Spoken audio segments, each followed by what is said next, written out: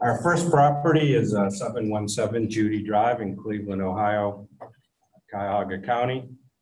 This property was built in 1963. It's a single family ranch, 3 bedrooms, 1 bath, 1,222 square feet.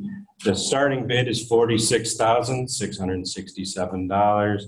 The last sale price in 1990, that's almost 20 years ago, was $70,000.